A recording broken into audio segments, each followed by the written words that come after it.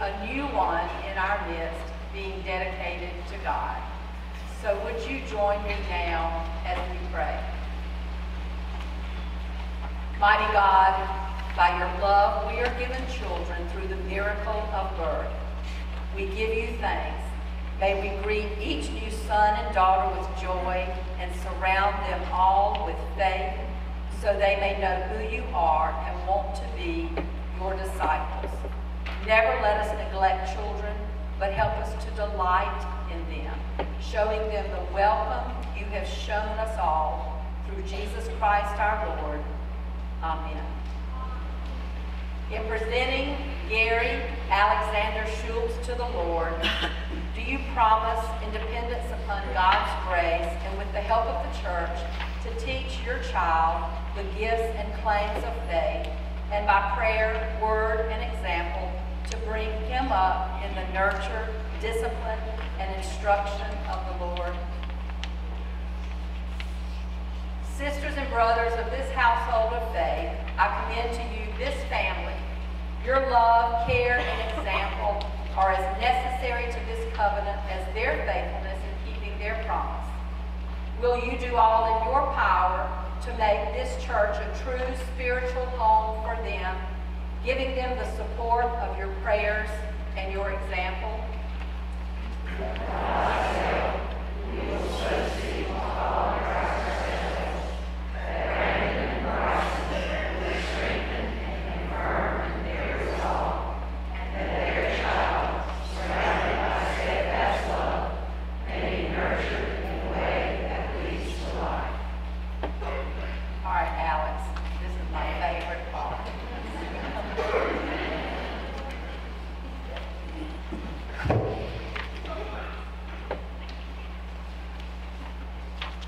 I woke up this morning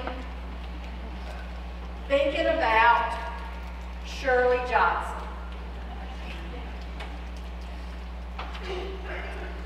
Shirley was Alex's great-grandmother, and I woke up thinking about how thrilled she would be to see one of her great-grandchildren being dedicated to God this morning. This is Gary Alexander Schultz. You know that Gary, you know where Gary comes from. He's named after his granddaddy, Gary Allen. And Alexander comes from his grandmother Wanda's side of the family, the Alexanders, who were part of this church for many, many years. Brandon and Bryson have made an intentional effort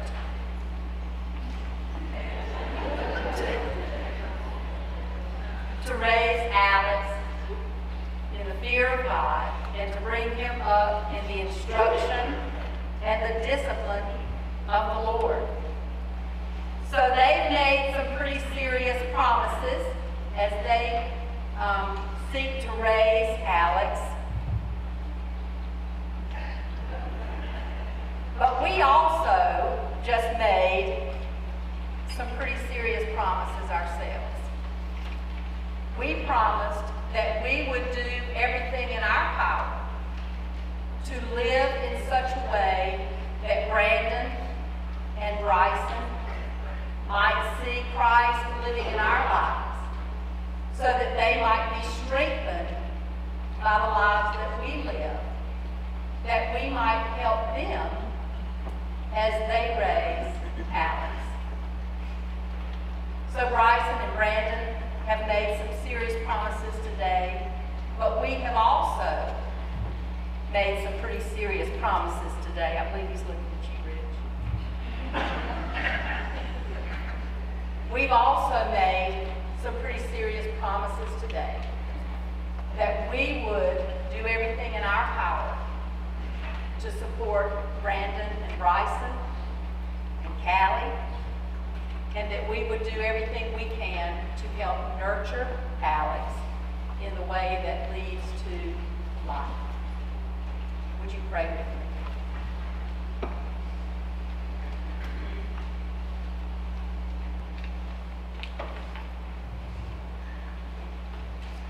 God of grace, parent of us all, we pray for these parents and all parents. Help Brandon and Bryson to know you and to love with your love, to teach your truth and to tell the story of faith to their child so that your word may be heard and done. Bless Alex, guard him safely through injury and illness so that he may live the promises you give. And keep us, with this child and with all children, ready to listen and to love, even as in Jesus Christ you have loved us, your grown-up children. In his name we pray.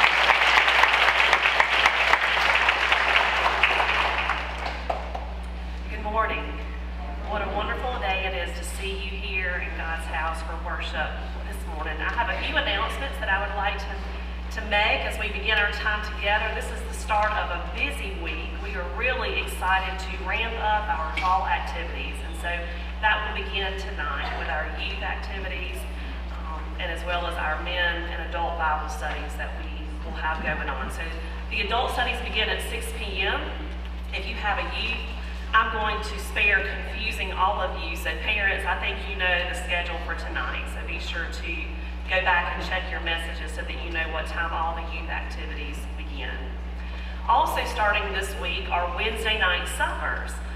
So it would help us out tremendously if you are wanting to participate in that. Lee's Barbecue will be our caterer this week. If you will sign up with the P-Pass as they come through in just a few moments, that will help us know exactly how many to prepare for. Something that's a little different with our Wednesday night suppers is the pricing. So it's been a couple years since we've had dinner together, or almost a couple of years, and prices have increased a little bit. So I hope that this will help you know and be prepared for how much the suppers are. If you have a child 2 and under, they're free.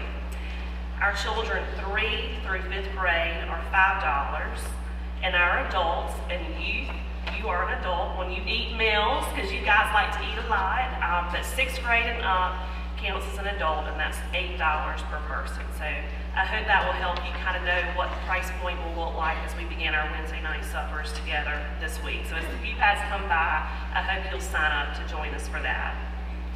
You'll see in your bulletin a little blurb about the congregational conversations that are coming up 2 weeks from today.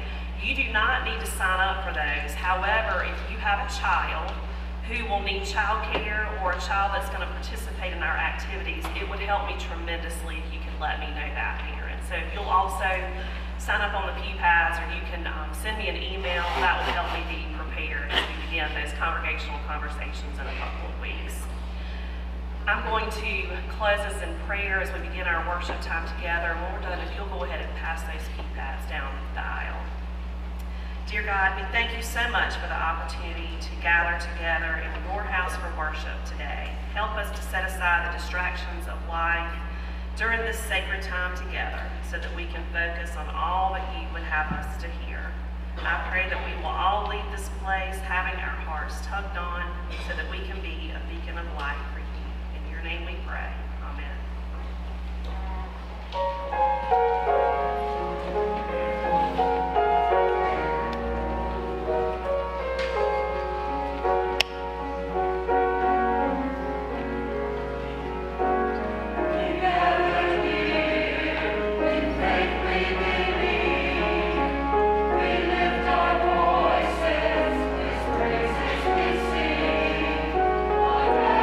We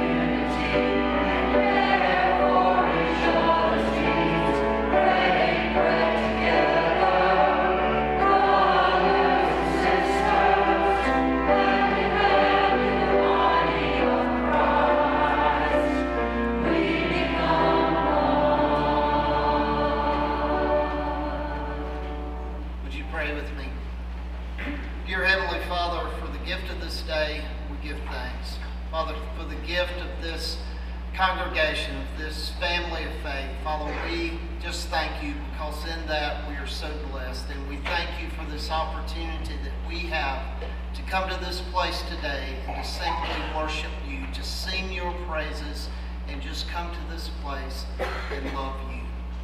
And Father, a part of that worship is now as we bring our tithes and offerings. And as we do so, Father, I pray that you would bless these tithes and offerings, that you would use them to spread the word of your incredible love for us throughout this community and in this world. And we pray these things in Jesus' holy name. Amen.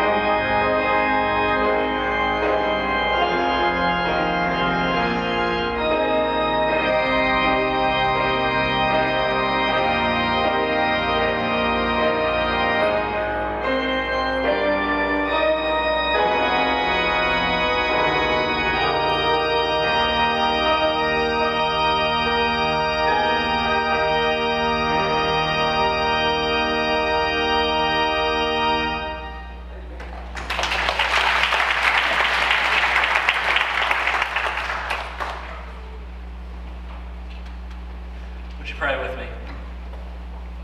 Father, how good it is to gather in your house today to be reminded of your great faithfulness. Reveal to us as we come and gather in this place and celebrate all that we have to be thankful for you for. We come this morning at the end of a busy week and the beginning of another one, hoping in this time that we might be able to put those distractions behind us. We might put all those things to rest and focus here at this moment on you and how you might speak to us today. And so, God, we pray that you meet us now as we continue in this time of worship, that we might hear your word, that it might inspire us to go from this place as your people, walking in your ways, sharing your truth, shining the light of your love and faithfulness in all that we do. We pray it in Christ's name. Amen.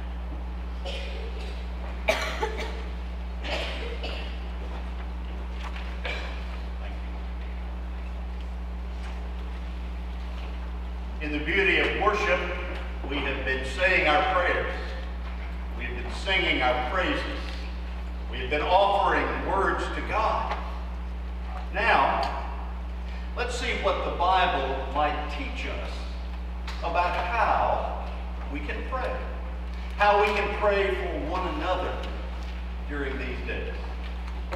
There's a great passage of Scripture from Ephesians chapter 1, beginning with verse 15. And you will notice it's a passage about prayer. I invite you to listen as I read these words. Ephesians 1, beginning with verse 15. For this reason, ever since I heard about your faith in the Lord Jesus and your love for all God's people, I have not stopped giving thanks for you, remembering you in my prayers.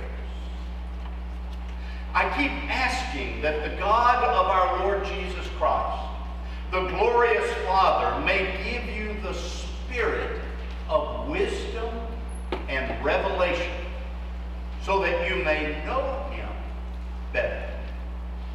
I pray that the eyes of your heart may be enlightened in order that you may know the hope to which he has called you, the riches of his glorious inheritance in his holy people, and his incomparably great power for us who believe.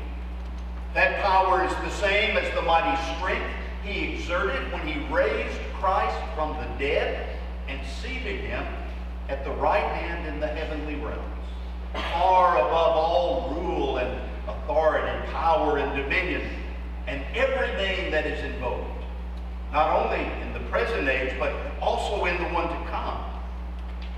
God placed all things under his feet and appointed him to be the head over everything for the church, which is his body, the fullness of him who fills everything in every way. This is the word of God for the people of God. Thanks be to God. A few years ago, I bought a new gas grill. This one was a little different from any that I ever had owned. This gas grill was fueled by natural gas, not a propane tank. It meant I wouldn't run out of gas when I was in the middle of cooking and the guests were arriving. And that ever happened to you, or was that just me? We didn't have natural gas run to our house, but we wanted it for some other appliances, and so we had some natural gas lines run. We had several installations made. We had a stub out for a gas grill. It gave me an opportunity to get a new toy. I was excited about this. You all do know about that, some of you. And I was all set to go to some high-powered grilling when I realized I was in trouble. You see, the stub out that I had, the little pipe that comes out, was 3/4 inch. And the hose on my gas grill was 3/8 inch. They didn't connect. I had all of this power from natural gas, limitless. And I had the best grill I've ever owned. But without that connection, I couldn't cook one little hamburger. So, I went down to my Ace Hardware, actually. Yes? Do I get an amen? And tried to find the right kind of connection, surely there's a way these things can get connected up. And I just couldn't find it. I just couldn't. Now, I have to admit, I'm not much of a handyman. You learned last week I'm not a fisherman. I'm not a handyman. Some of you are now wondering, why did we get this guy to come help us? I like what my preacher friend, the late Bill Self, used to say, these hands were made for preaching. So my wife knew my pitiful situation when I came back and said, I don't know how to do it. She got a man from the church. He went to the same Ace Hardware. He found it right away. He came back. He got me all hooked up. And now the grill was on fire. All of that natural gas was flowing. The grilling was great. But you had to have the connection. Without it, all of the power and all of the flame wouldn't happen without the connection.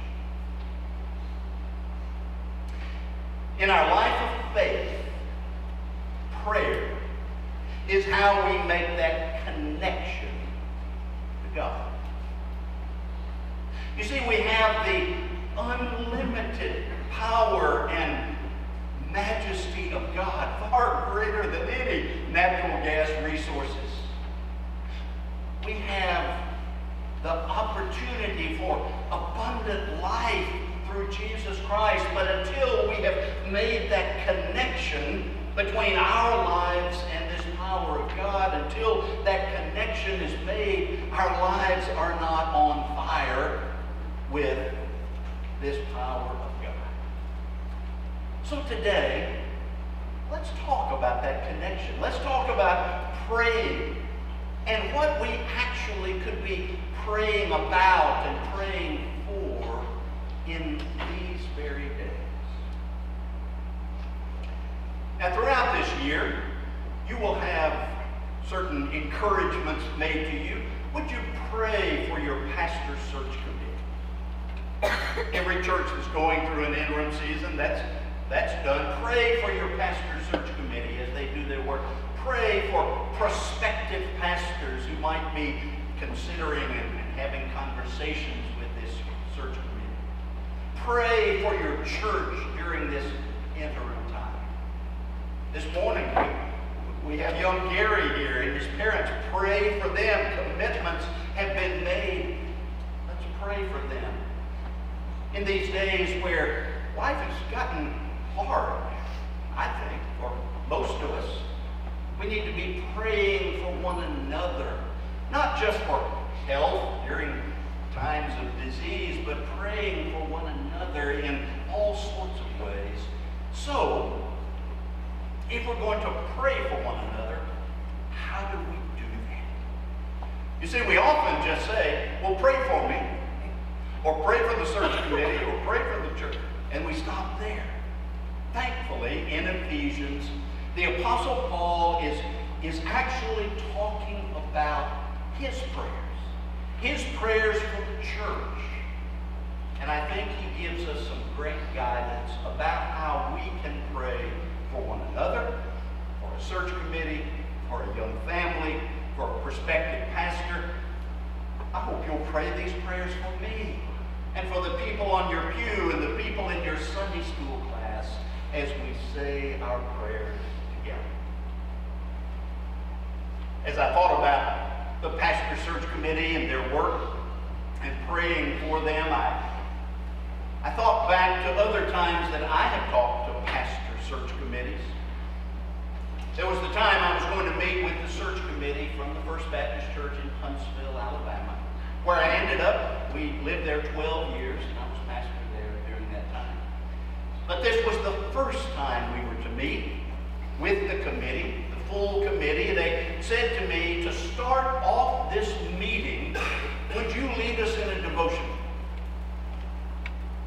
So what do you say at a time like that? When that is the opening opportunity, the first word that you have to say, where do you go?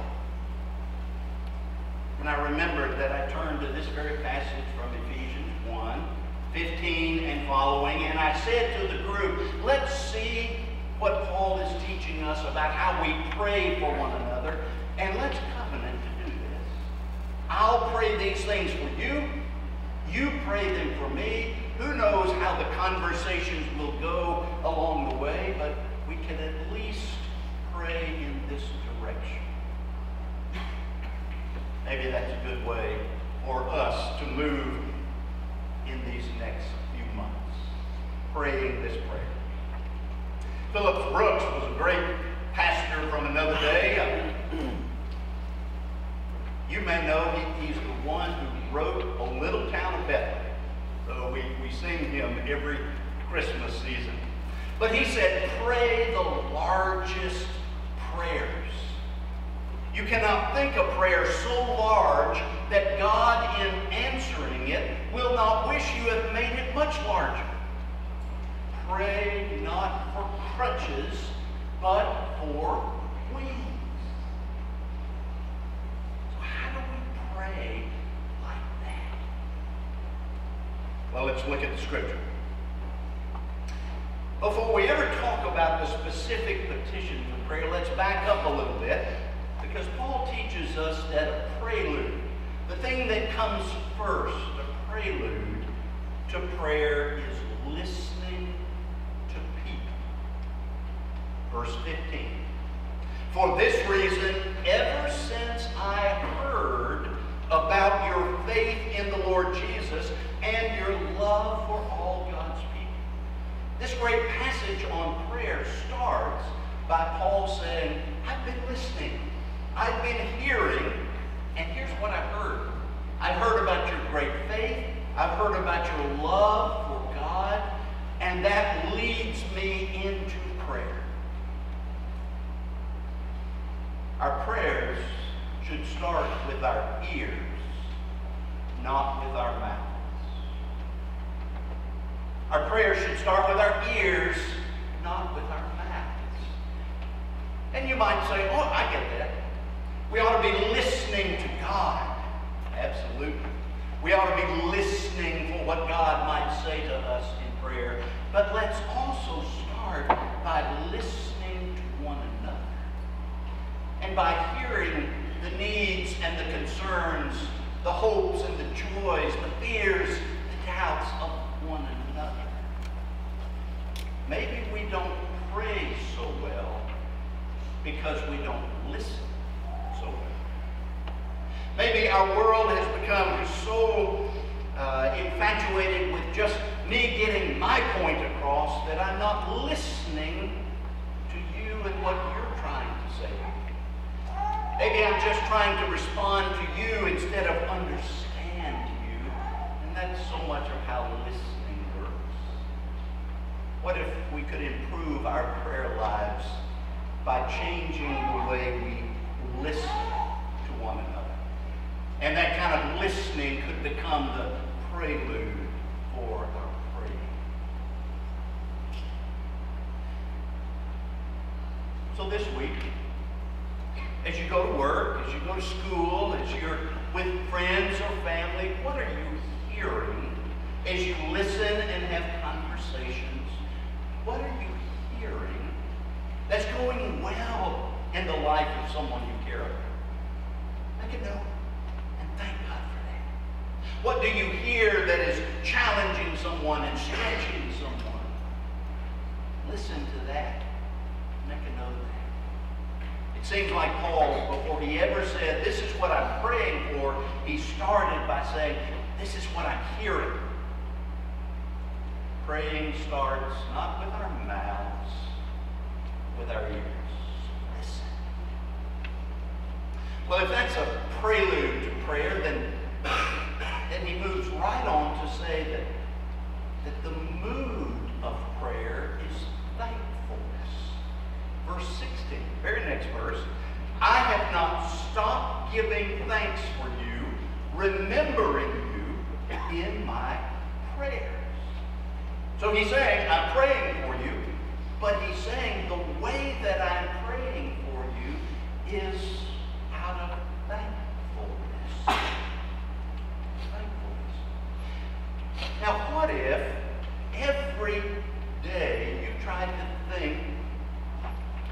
almost make a list of gratitudes, of things you're thankful for. Nowadays, it is easy to find things we're upset about. Y'all upset about it? That's easy. And sometimes we just dwell on that, don't we? We find those things we're upset about, and then we get madder and madder, and we write about it, and, okay.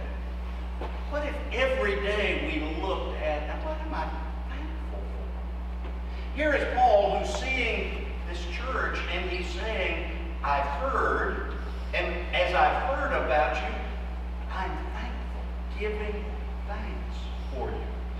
I have not stopped giving thanks for you. It seems like when thanksgiving and gratitude becomes the mood in which we live our lives and in which we pray, it gets much harder to stay angry at people and to hold a grudge against people and to be bitter at people and to be judgmental against them if we will be thankful for it. That's what Paul's saying. I've heard and I've never stopped giving thanks. You might say, well, you don't know the people I know. Okay. It's all in how you look at it, isn't it? It really is.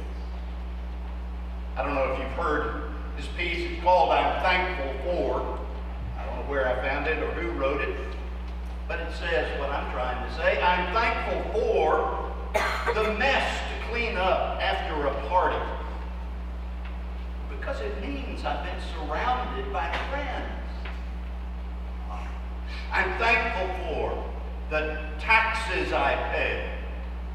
Hang on. Because it means I'm employed. I'm thankful for the clothes that fit a little too snug, because it means I have enough to eat. For my shadow who watches me work, because it means I'm out in the sunshine.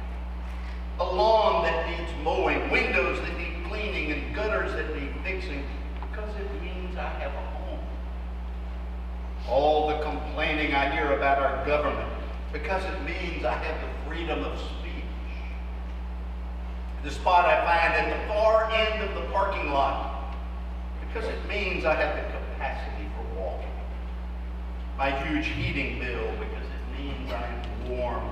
The lady behind me in church who sings off key, because it means I can hear the piles of laundry and ironing, because it means my loved ones are nearby. The weariness and aching muscles at the end of the day, because it means I have been productive. The alarm that goes off in the morning, because it means I am alive. It's all in how you look at it. And it's all in how you look at the people around you, the people in your Sunday school class, in your family, who live down the street. And the more we can begin looking for ways of gratitude and thankfulness for everybody, people who are just like us and people who disagree with us, the more we can do that with that mood of thankfulness, then we are prepared to say these prayers Paul teaches us. So he goes on and tells us what he prays for. I found this to be a wonderful outline. It's the kind of thing, you can make notes, you can put it in your prayer journal, in your Bible, beside your bed, wherever you do your praying, wherever that connection point needs to happen. Because in verse 17, Paul writes, I keep asking, so he's saying, here's what I'm asking, that the God of our Lord Jesus Christ, the glorious Father, may give you. Pay attention. Because he's saying, here's my prayer list. Now, we're usually pretty good about praying for those who are sick, praying for those who are grieving, and that tends to be how we think of a prayer list. But what if you thought about everyone you know, and day by day, you move through offering thanks for them and then praying, and there are 5 things. I keep asking that the God of our Lord Jesus Christ, the glorious Father, may give you, first, wisdom to know God. Here's how he says it. May give you the spirit of wisdom and revelation so that you may know him better. What if we prayed for one another in Sunday school classes, in deacons' meetings, and up and down the pews? What if we prayed that you would have the wisdom to know God better? Do you think that would make a difference? The wisdom to know God better. Not praying that you would all of a sudden agree with me, or praying that you would finally see the light. What if I prayed that you had the wisdom to know God better? And then let God do it. That's the first thing. We pray for wisdom to know God. Second thing, vision to see. I pray that the eyes of your heart may be enlightened. I love the imagery, the eyes of your heart. It's not talking about 20/20 vision. It's talking about your heart. The eyes of your heart, the vision to see where God is moving. What a prayer to pray for the pastor search committee. Pray that they have wisdom to know God better. Pray they have vision to see where God is pointing them in terms of the new pastor. Vision to see. It's not just a search committee. It's in life this week, at work, it's in school. Do you need some vision to see when you're trying to navigate how to move forward during these days? All do. Let's help each other and pray for each other that we might have not only wisdom to know God, but vision to see. Third one, hope to serve. On in verse 18, in order that you may know the hope to which he has called. That you may live and serve out this calling of being a follower of Jesus Christ, and that you may do so with hopefulness. That's one of the things that's in short supply these days. Hopefulness, isn't it? Just look around anywhere. I don't see a whole lot of people just bubbling over with hopefulness. Maybe we need to pray that one another we will have this hope, in order that you may know the hope to which he has called. Fourth one, grace to receive the riches of his glorious inheritance in his holy people, Paul says. That's grace to receive. That's at the core of our faith. We are saved by grace through faith. In other words, not a single one of us earns our way into heaven. We don't get there because we're so good. It's like an inheritance that we receive, something that we didn't do anything to earn, but we receive it. It's gift. It's grace. And just like hope may be in short supply, the experience of God's grace is often missing.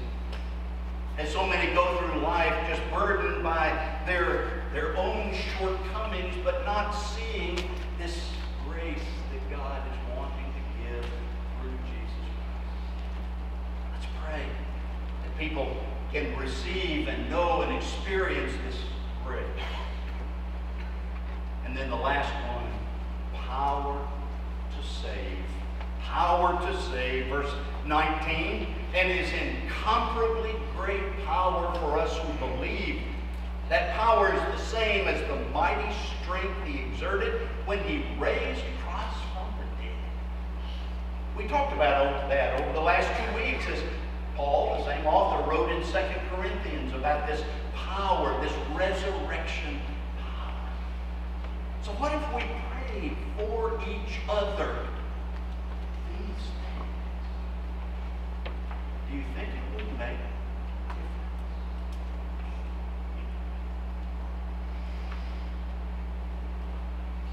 Have you ever heard the words of the Civil War soldier who said it like this? I ask God for strength that I might achieve. I was made weak that I might learn humbly to obey. I ask God for help that I might do greater things. I was given infirmity that I might do better things. I ask for riches that I might be happy. I was given poverty that I might be wise. I ask for power that I might have the praise of men. I was given weakness that I might feel the need of God. I ask for all things that I might enjoy life. I was given life that I might enjoy all things. I got nothing that I asked for, but everything that I hoped for. Almost despite myself, my unspoken prayers were answered. I, among all men, am most richly blessed. So, sometimes our praying needs to be open to the answers that God gives.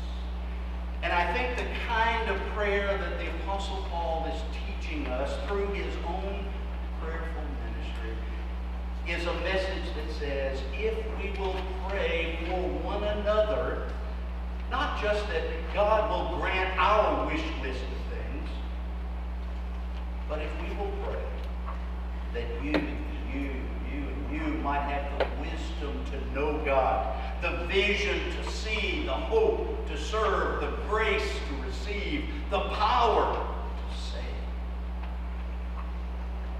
Do you think that would make a difference in First Baptist Church? I do. So it's time to say our prayers. Are you connected?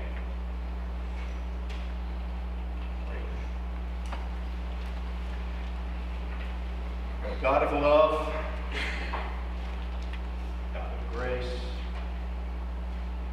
God who watches over us and hears our prayers, teach us to pray. We ask you, even as the followers of Jesus, ask him the same thing. Help us to pray big prayers. Help us to pray these kind of biblical prayers that made a difference long ago and will make a difference now.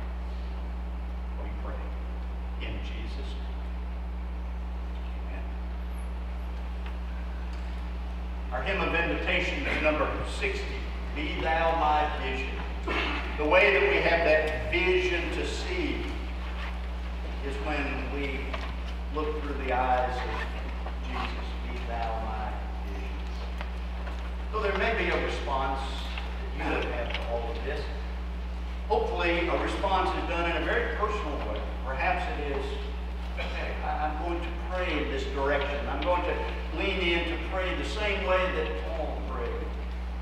Maybe that's just a commitment you offer to God as we sing. Perhaps you're ready to move your membership into this church family. And you're ready to step forward and tell us about it. Or profess your faith and say, I'm ready to follow Jesus. Whatever decision, I'll be right here at the front to receive you. And invite you to come as we stand and sing number 60.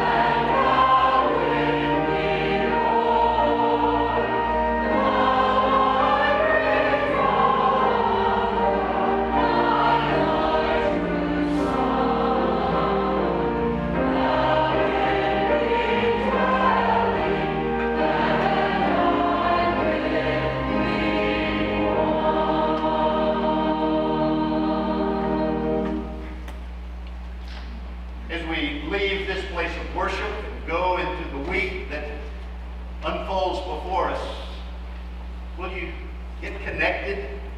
Will you say your prayers?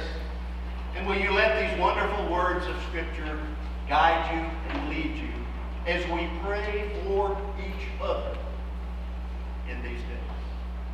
And as we do, we have a wonderful one who leads us and guides us. And that will be our benediction. Christ, go before you to prepare a way of service. Christ, go behind you to gather up all of your efforts for his glory. Christ, go beside you as leader and guide. Christ, go within you as comfort and steady. Christ, go beneath you to uphold you with everlasting arms. Christ, go